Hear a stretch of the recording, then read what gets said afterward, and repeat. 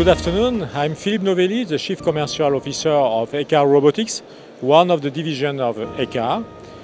We are mainly focused on the robotics activities for the three areas: air, naval, and ground.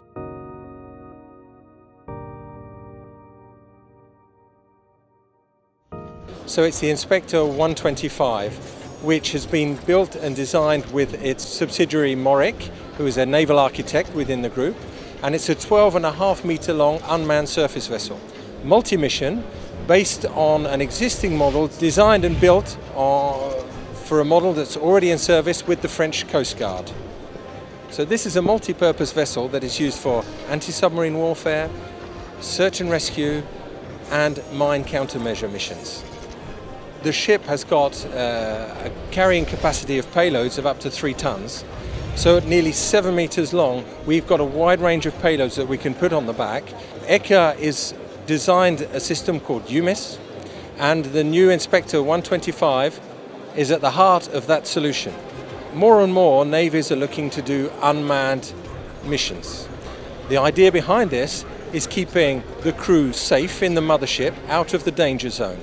So now the Inspector 125 will be the workhorse of the mission, taking the different assets into the danger area, putting them in the water autonomously, and then recovering them once the mission is completed. Not only is it putting the objects into the water, but it's equally serving as a communications relay, allowing up to 15 kilometers communication with the mothership. We have a wide range of Ugv robots. The family consists of 4 UGVs, starting from the mini UGV, which is called the Cobra. So the Cameleon LG has been specifically designed to be a quick response robot. It can be operational in less than 3 minutes, can be carried in a backpack, so extremely compact, and with its manipulating arm is still not in excess of 15 kilos. That means it can be carried by the land forces in a backpack for the most complicated missions.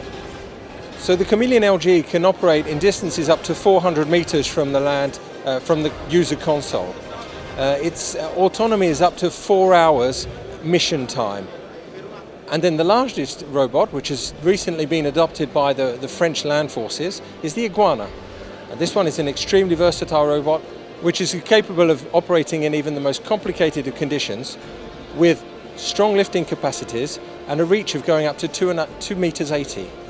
A unique solution for UAVs is the IT-180, using counter-rotating blades, which provides excellent stability even in the toughest conditions and can resist up to 60 km/h winds and still give excellent quality of image through its high-quality gyro-stabilized optronic ball.